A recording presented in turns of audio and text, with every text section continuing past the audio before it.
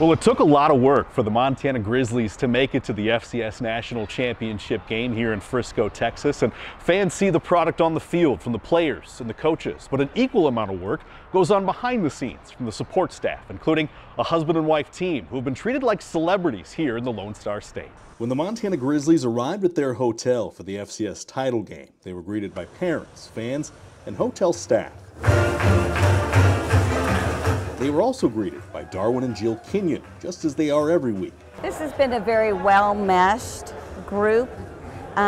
Most years we see some meshing, but we see even more so this year. The Kinyons have been a vital part of the Grizzly football program since 2014. Now, along with their faithful companion, Minnie Monty, they drive the Grizzly equipment truck wherever it needs to go, no matter how far, no matter how severe the elements.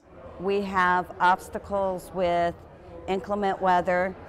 I've never been late. Knock on wood, never have I ever been late. She has a saying, when a player brings his bag to the back of the trailer, you got your lucky socks. She asked that, and if you ask anybody, they'll say, yeah, I got him. I said, somebody please tell her no. One time, no. And nobody's ever done it. They frequently document their trips on the Montana Athletics social media pages.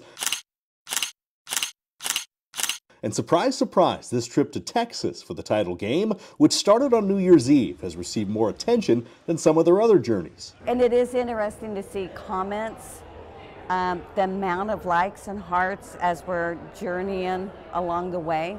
We love it when people come up and honk and wave and do that kind of stuff. Yeah. He can tell when we've got somebody at night, they're coming up and all of a sudden they just kind of hang there for a little bit, and you know they're taking pictures.